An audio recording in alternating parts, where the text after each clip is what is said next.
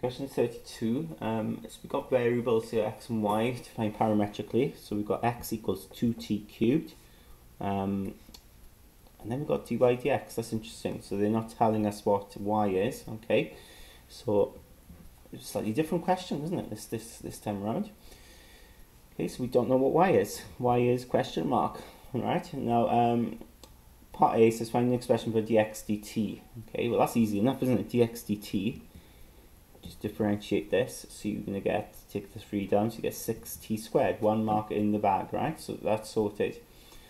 And remember, when we get dx dt with parametric differentiation, it's always good to write the reciprocal of it, dt dx. Okay, so flip that. Okay, it's always useful, always handy to do that. And let's have a look now at part B. So part B then says find an expression for d2y by dx squared. There you go. So d2y by dx squared, well that will be, don't forget then, the derivative of dy dx, as we've seen before. And of course dy dx is given to us in the question, isn't it? They actually tell us what this is. Okay, it's a strange question. It's usually got to work that out. Okay, so d by dx of this, now we can't do that with respect to x, we do it with respect to t. Okay, and then we've got a plonk of dt dx at the end, that's why I put in the box there. So differentiate this, you get, it's nice and easy, and that becomes 2, okay, and that becomes 12t squared, okay, and then dt dx, as we've seen, is 1 over 6t squared, okay. So you get this out. Now straight away here I can sort of see that you can take out a 2 here, can't you? 1 plus 6t squared. I'm going to just factorize that top there, and you've got 6t squared there. Okay, because you're timesing by 1 over 6t squared, but I've just taken out a 2 down the top because they will cancel there. So I get 1 plus 6t squared over 3t squared. Okay, so we could leave it like that, or we could split it up, right? You could. The whole thing's divided by this, you could write it as 1 over 3t squared plus 6t squared over 3t squared, which would give you 1 over 3t squared plus 2. Okay, you could do that. Okay, they'd cancel obviously and so on, right? There's no need to, but it might help later on. We'll see now. So if we look then, it says hence show that there is no value of t for which d2y by dx squared equals to 2. Okay, well, if we put, what you do is then you assume that there is a value, right? You assume the opposite. There is a value of t such that d2y by dx squared equals 2, right? It was 2, wasn't it? Yeah. So you assume there is a value. So in other words, you put this equals to 2. Okay. Or this, right? Whichever version you use. We'll put that equals to 2. Now, if I take that up there,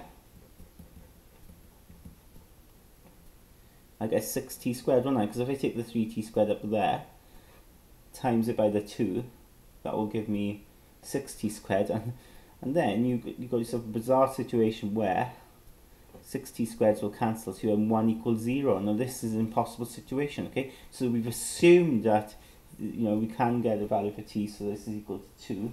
But it turned out that actually when you assume this, you end up in an impossible situation, okay? So it doesn't actually work, okay? So if it doesn't work, because it leads to an impossible situation, you say no solutions exist, okay? You could have used this version here, maybe you simplify down and use this version, you get the same sort of idea, you put that equals to 2, well then you end up having 1 over 3t squared equals to 0, right? And we can't have that, right? We can't have a situation there because t's got to be greater than 0 as well in the question, I think it says. Okay, but you've got to think, where could I have this so this equal to 0? It just doesn't work. Okay, you can't have this here, can't have a value of t here which gives this to be 0. So we're done. We're done on this. Part C then. Says, given that y equals 10 when t equals 1, find an expression for y in terms of t. Now, in this case here, we've got to integrate, right? Now we know what dy dt is, okay?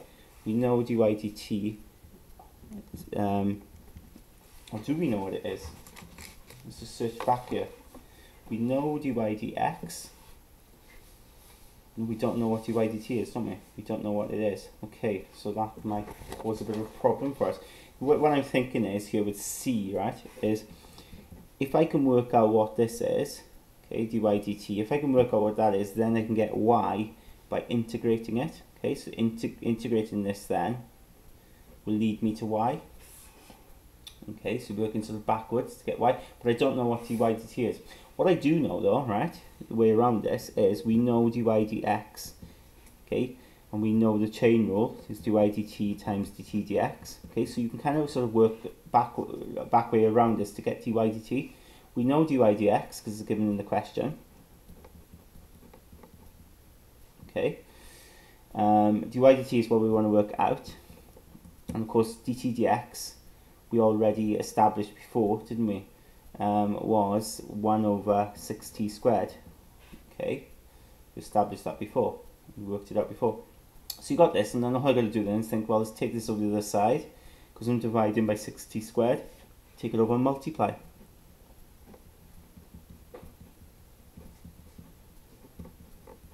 Okay, so then you get dy dt equals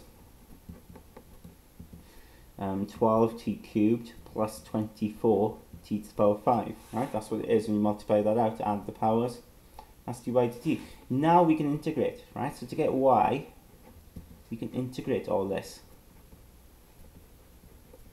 Okay, straightforward C2 integration with respect to t. Okay, so integrate this, well, you add a power on, don't you? So that becomes t to the power 4, divide by that new power, add a power on, so it becomes t to the power 6, divide by that new power, and then don't forget a constant. When you integrate, you've got to have a constant there.